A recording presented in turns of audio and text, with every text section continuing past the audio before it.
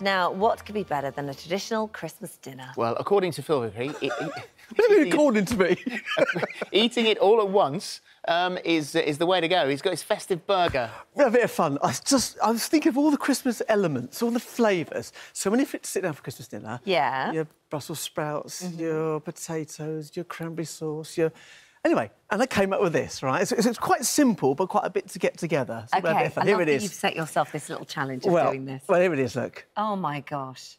So is that like a bubble and squeak burger in the middle? All will be revealed, Holly. All right. Okay, let's tower. Let's start here. Right. This is turkey mince, thigh mince, OK? Right.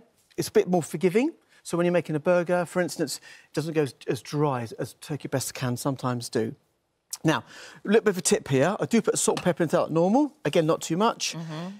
For 500 grams of mince, you want 1 heaped spoon of any mayonnaise. Oh. Mayonnaise. In that goes, and that's your binder. Do you put that in all your burgers? Yep. Do you? Yep, especially things like tuna burgers and even salmon burgers. It just holds on to the moisture content. Good idea. Now, you need to mix it up to a patty consistency. The biggest problem with the burger is it can be crumbly. It should be a patty consistency. And what I've done here, as you'll see, as you add the mayonnaise and the salt, that tightens that protein up. It will set it up. And we use the burger press here. So what I've done here is I made this one here into a patty. And that's it? That's it. Oh. So salt, pepper, mayonnaise. Mayo. Nothing else. Easy. OK. I then egg and breadcrumb them as well, so they end up like this one here. So that's your patty there. Very simple. And this is sage and onion stuffing mix. Oh. So you've got your stuffing flavour around your turkey. Oh, I like that. Actually, we used to have a nanny called Super Sue, and she used to put it on pork chops for the kids. So that's her idea, not mine, I have to say. That is Sue, really that's good. your idea. Now, moving on. So here, we have the sausage meat. So your pigs in blankets comes next. I didn't want to put bacon into here because it wouldn't go crispy. Right. So you could have made it crispy and then added to it later on. I've just kept that aside, we'll see in a second, just as honey-cured bacon. Here, I've got bog standard sausage meat, and to that I'm adding chopped chestnuts. Right. Canned or vac-packed. In they go, like so. This is so clever what you're doing. No, it's not really. It is no, so it's clever. not. No, it's not. It's I've just realised that there's flavours. 3 burgers going on here. Mix My it up. mind is blown. Bear in mind, the great thing about this is you can make all these beforehand and put in the freezer and cook them from frozen. Oh. They'll be absolutely fine. Okay. So, chestnuts go into there. You can use Brazil nuts, walnuts, up to you. But I like the texture of chestnuts. Patty, again. My little burger press there. That's a good little in it thing, goes. isn't it? Press it down, turn it out. Then over here, we have the bubble and squeak. So there's your Brussels sprouts. In here I've got roast potatoes, which we did buy frozen, and you can just chop them up, already cooked. OK. Bit of mashed potato, frozen mash, pellets, one in the microwave. And then you're away to go. 1 egg. You'll need that to hold the whole thing together because it will fall apart. Brussels sprouts go in. Not blitzed? No. I want the texture of the Brussels sprouts. In it goes. Now, I do sometimes use frozen sprouts, defrosted. One of my daughters loves them. She won't eat fresh. Really? So you get a slightly more of a patty texture with a frozen variety. Now, over here, you'll see we've cooked them. So, in here I've got the bubble and squeak, which I wanted quite soft.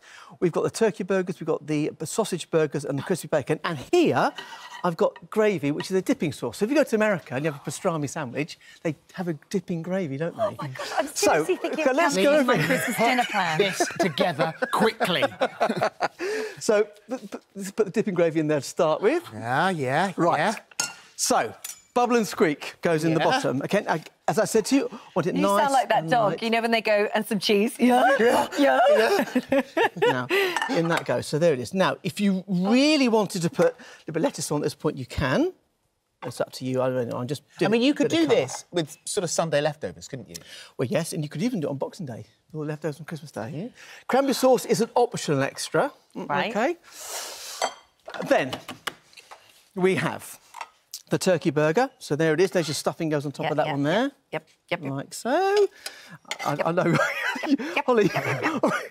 Then we've got the sausage burger. Yeah.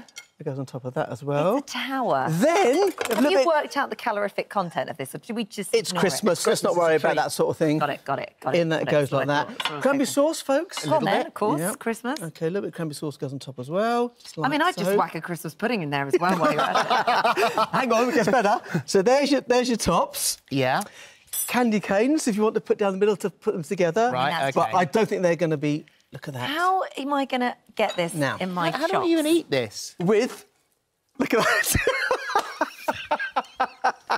that. OK, it shouldn't be too hot either. There's a bit of dipping gravy as well. So in your mind, you should have the whole Christmas dinner. In my mind, there are angels singing.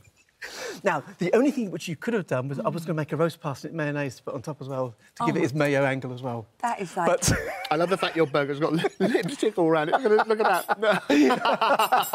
That is so good. I need to just eat a bit of that. I'm going to bet that as well. It's just so delicious. Oh, my God. It really is a messy burger, isn't it? Who cares? It's amazing. Who cares? Bit of fun, bit of dipping gravy. My goodness. But you needed all those elements in there, so... That's amazing. So and there you what go. fun as well. Bit of fun, though. Thank you. Love My it. pleasure. My absolute pleasure. Thank you, Phillip. Merry Christmas. Same to you. And also, by the way, have a look at the way that, if you're worried about how you cook your turkey, cook it Phil's way. I've got an updated version of that as well this year. Have you? Yes. Yeah. Yeah, I've done some experimentation. We cook our turkey Phil's way every year. I Never, mean, me ever too. gone wrong. Thank you. Me too. Right, for all the recipe details, have a look at our This Morning app. Now, after the break, Rochelle is showing you how to grab a great festive outfit this season whilst doing your food jars in time. She'll be showing her pick of the festive market fashion right after this. What? And this. What?